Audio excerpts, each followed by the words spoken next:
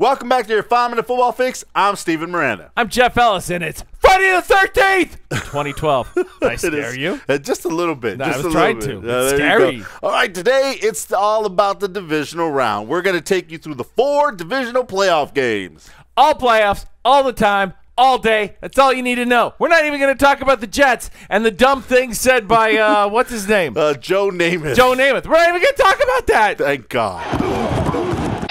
All right, because Bury him! I'm done with Namath and everything he has to say about the Jets. Shut up.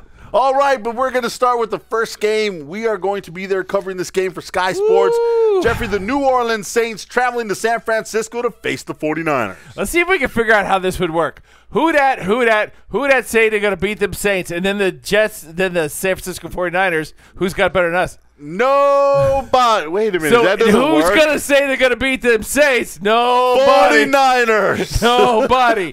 Maybe that's the outcome. Not as I see it, though. Look, the San Francisco 49ers have every opportunity to win this football game. Here are the facts. Drew Brees struggles on grass. The New Orleans Saints do not play as well away from home. Those are the facts.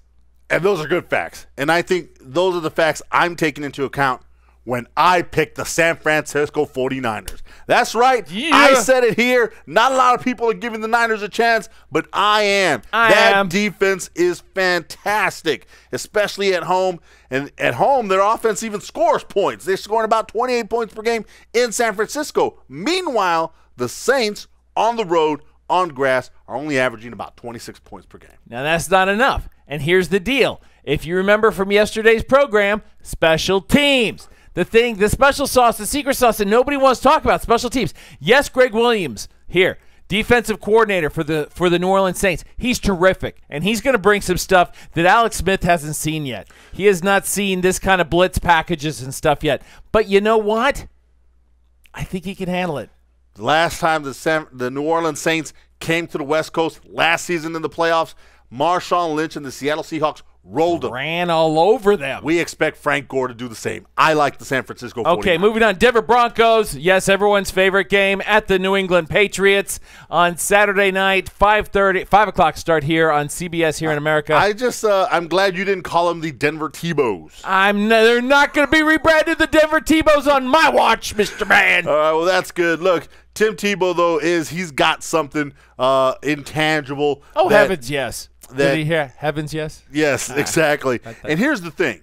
If you go back to their Week 15 meeting, Tim Tebow had that Denver team playing great. And if it wasn't for 3 fumbles right before the end of the first half, that game was going to go down to the wire. And that's what I expect in this game. It's going to be tight. Those 13.5 points that Vegas is giving the New England Patriots, I would take those points. I don't think they cover that. I don't know that they cover it, but I do have I have the New England Patriots winning by about 10, and here's why. It is simple that they played once against these guys, and they were not happy with their performance at all.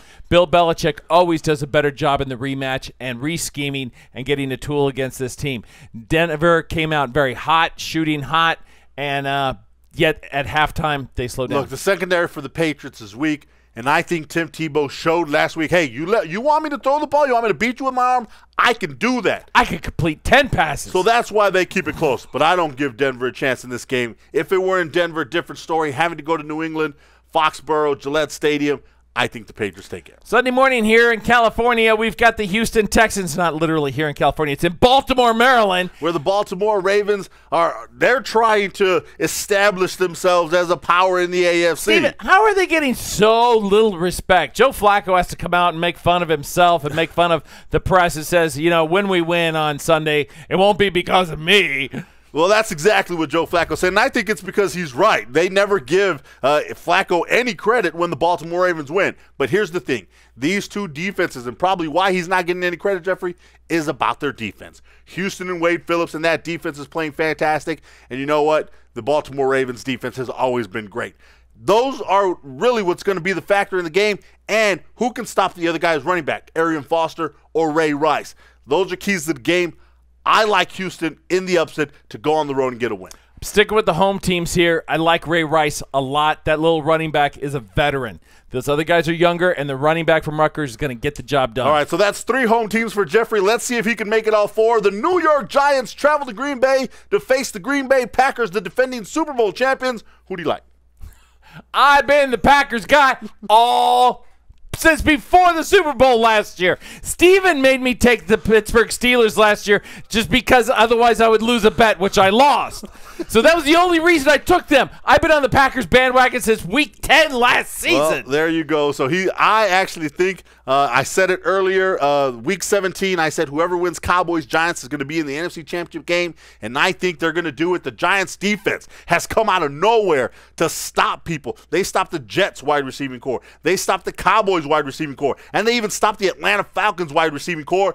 They're going to stop the Green Bay wide receiving core. I like the Giants. Ask me if I'm scared about my pick. Are you scared about your pick? A little. There you go. That's all the time we have. Enjoy the game. Make sure you're following us on Facebook and Twitter, especially this weekend when we cover the Niners game for Sky Sports. It's going to be fantastic. I'm Steven Miranda. Jeff Ellis. For your 5-minute football fix. Out.